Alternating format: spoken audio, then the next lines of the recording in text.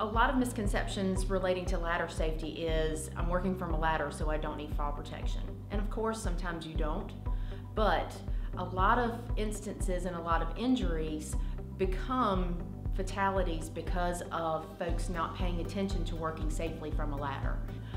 The one tip I would love to give folks is know your ladder. Inspect your ladder prior to using it and make sure that it's the proper weight capacity for you and the tools that you're going to be using while you're working on the ladder. Most of the ladders are color-coded, meaning the sticker on the ladder is color-coded to let you know of the weight capacity that each ladder can hold. OSHA has a number of criteria relating to the use of extension ladders. Primarily that you have the extension ladder extend at least 3 feet above the landing surface, that the ladder is set up properly at a 4:1 ratio, and there's great apps that can allow you to set that ladder up properly.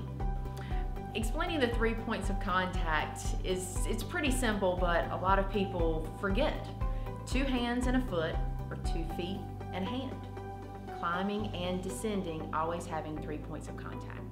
Some other things to consider when working safe from ladders is stable footing and making sure that the ladder that you're using is intended for a specific purpose.